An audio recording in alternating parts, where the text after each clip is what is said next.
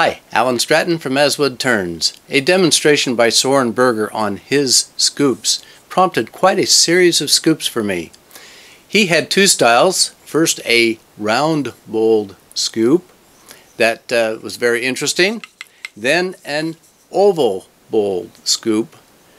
Now these prompted me to develop a set of jaws for my scroll chuck, which I call a scoop chuck, to make hollowing the bowls much easier for these two styles of scoops.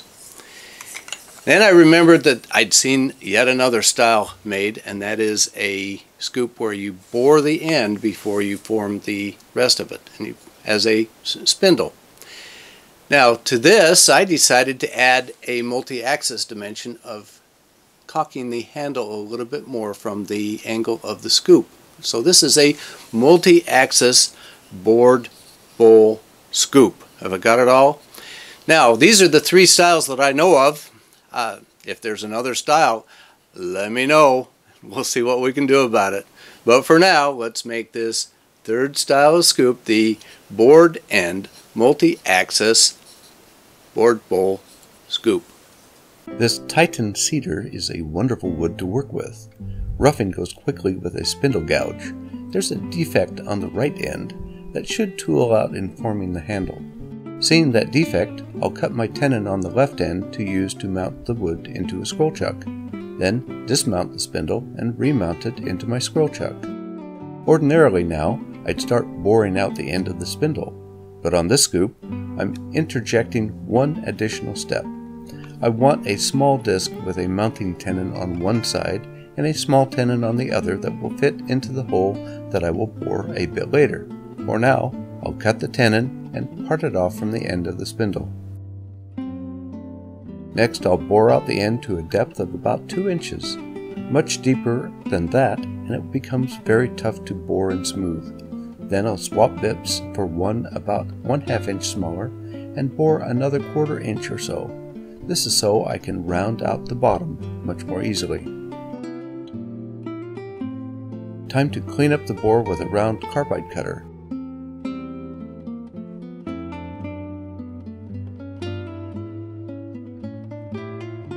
Then sand the interior. Next I'll cut a matching tenon on the small disc to match the interior bore. I waited until now to fit it so that it can be snug. With the spindle remounted, I'll make some critical marks, most especially for the depth of the bored interior. Next, insert the small disc as a plug into the bored end and bring up the tailstock.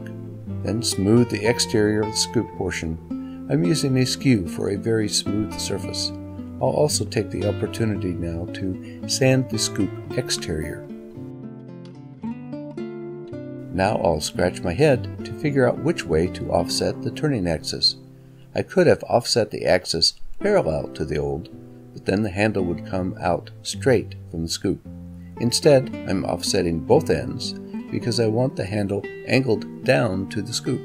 This is the second turning axis.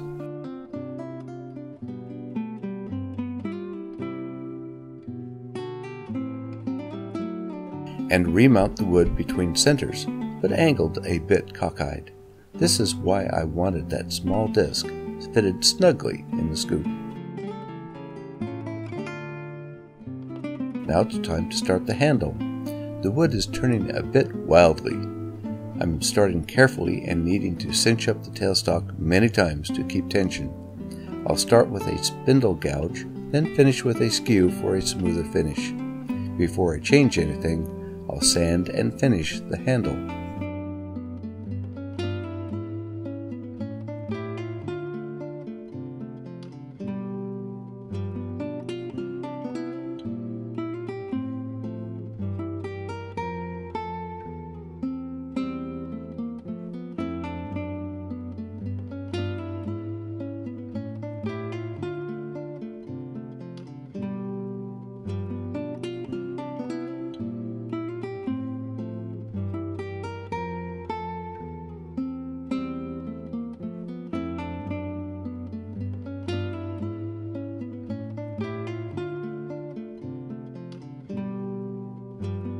Next, I'll return the axis to the original axis to turn off the top of the bead on the end of the handle. This feature gives a bit of a hook on the bottom side of the handle. Then the remaining wood gave up under the stress of the shifted axis.